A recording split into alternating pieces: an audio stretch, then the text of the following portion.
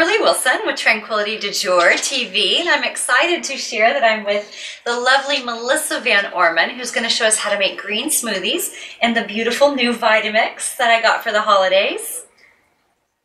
So I'll turn it over to you, and I think we're going to make two tonight, right? Yeah, we're going to do two smoothies. One is going to be a creamy mango, and the other is going to be chocolate spice. And it's great to work with a Vitamix. These are just crazy strong blenders. They can blend up bricks. I mean, they're just like, you know, can blend up anything.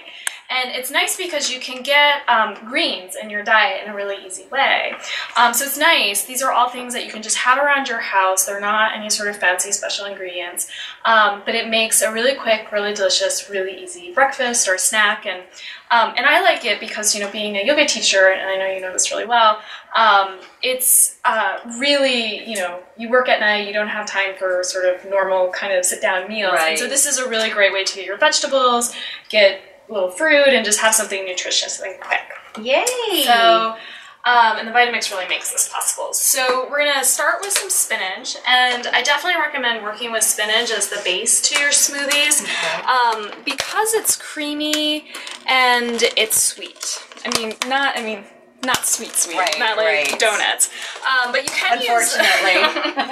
you can use other greens, but I find that the spinach actually works well with other fruit flavors. So the fruit masks the green taste of the spinach, but then the spinach kind of takes the sweetness off of the fruit just a little bit, so it's nice. So I'll give this to you. Okay. And just dump a whole bunch of spinach into the Vitamix. Like half, or?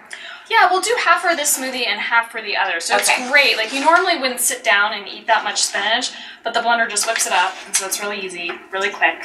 Is that good? Great, yeah. So that's the start. And then let's do the mango one first. Okay. Okay? So then you just take some frozen mango. You could use fresh, but it's nice because you can just have these in your freezer and you don't really have to think about it. These ones got a little soft, so they're not entirely frozen. Because you just put in the mangoes. The whole bag? Well, probably not the whole bag. But it's really to taste. So you can do it, and if it's not sweet enough, then you can put more mangoes in. And the mangoes are good because they're really creamy and sweet. And then the other thing that I like to put in my smoothies is avocado.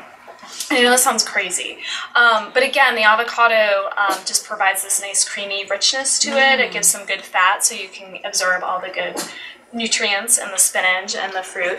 And it's also, you just don't really get the flavor. So the key is not to use too much or it will taste like you're drinking guacamole. That sounds kind of yummy too. So why don't you take just like this half and I've never done this before. Okay. So first you have to cut it though, right? Like you did. Yeah. So just slice it. Is it okay? I got a little of the... Yep, that's fine. Yay. Okay. Look at my avocado.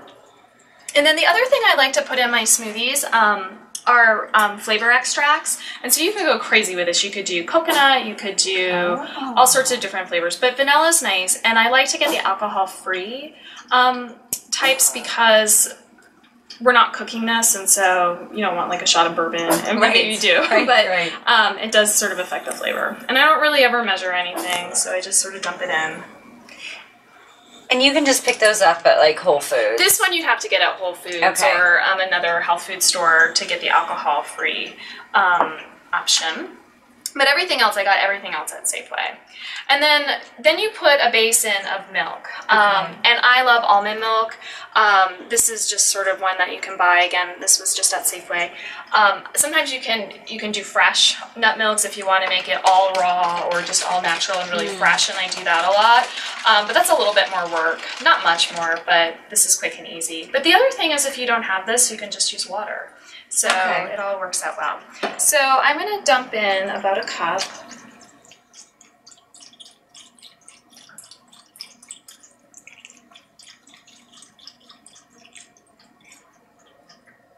And if we need more, we can add more.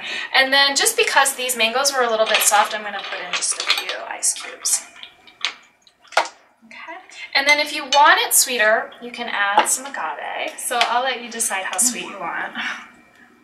The fruit itself can be sweet enough, but sometimes it's nice to have just a little extra. Absolutely. Okay, so are you ready for No this? banana? That's for the next one? Oh, yes. Thank you. You want to put a banana in. Just one? 2? Let's put 2 in. Maybe 1. And the thing that's great about bananas is the bananas that you have in your house that are old and brown, you can just dump these in as well. They're perfect. And you can freeze them, and frozen bananas make a really fabulous creamy base for a great smoothie. Oh, you're supposed to trim it? Oh, no. Again, this will whip everything up. Okay. And then I'm just going to take the top off here.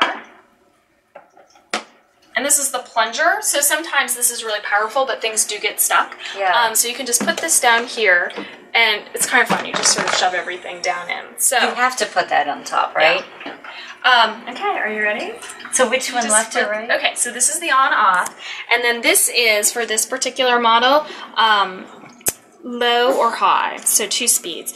Start low. Yeah. And then we'll give it a quick shot at Okay. a little bit more. Okay, ready?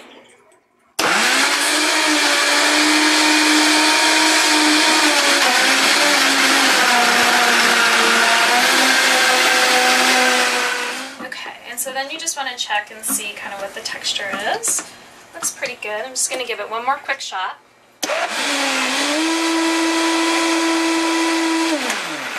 Okay.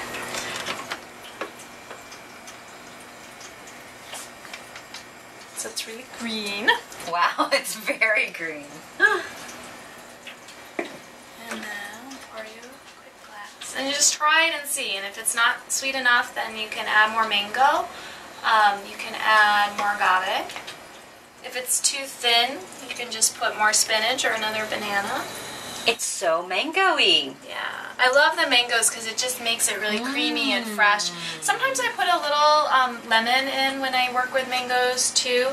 Wow. Because the lemon makes it just really fresh, and even sometimes just like a little pinch of sea salt can be nice too. So you can just play with balancing the flavors in any way you want. So I'll just. And you always have to rinse that, huh? Yeah, and then you want to rinse your Vitamix right away because the fiber from the vegetables and the fruit sort of will plaster on the sidewall. So. Oh, okay. So you do want to do it, but let me see how it tastes. It's so yummy. Cheers. Yum, that's good.